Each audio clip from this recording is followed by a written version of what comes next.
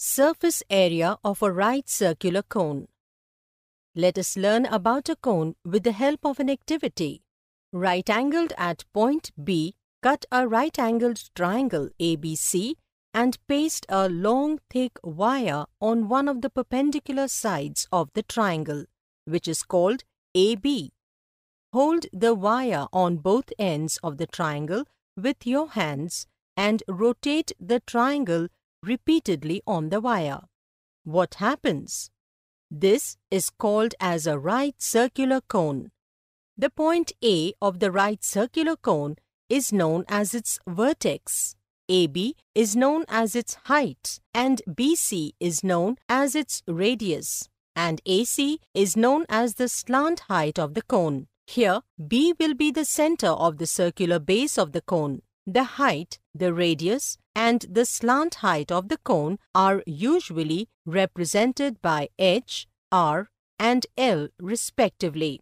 Now, let us join the sides marked as A and B on ends. You can see that the curved portion of the cone will form the circular base of the cone. If a kind of paper is cut into hundreds of small pieces and lines are drawn from point O, then each part that was cut is almost a triangle whose height is the slant height L of the cone.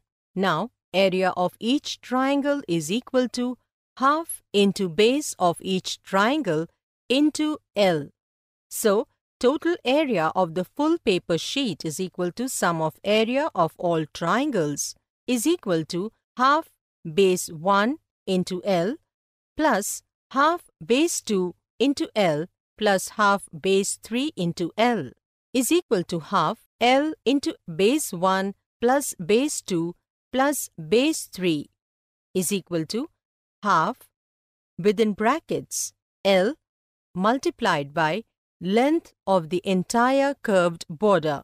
So, curved surface area of a cone is equal to the slant height multiplied by pi multiplied by r.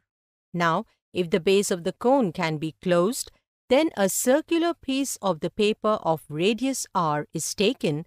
The total surface area of cone is equal to pi r into within brackets L plus r.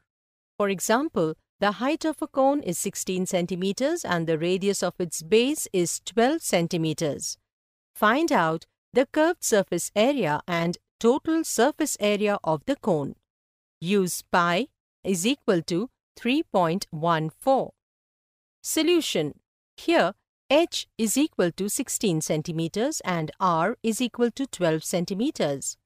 So, from L square is equal to h square plus r square, we get L is equal to root 16 square plus 12 square centimeters is equal to 20 centimeters. So, the curved surface area is equal to pi RL is equal to 3.14 multiplied by 12 multiplied by 20 centimeters square is equal to 753.6 centimeters square.